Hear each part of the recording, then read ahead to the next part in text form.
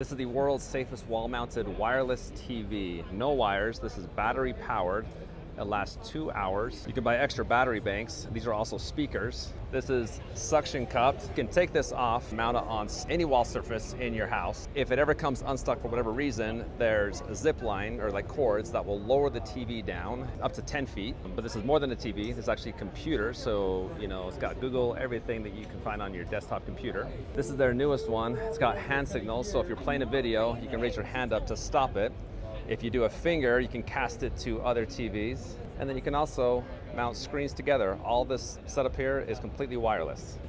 This is just the charging cord to charge up the battery. Give us a demo on the controller, will ya? You've got a trackpad here, right? And then you can kind of go up and down.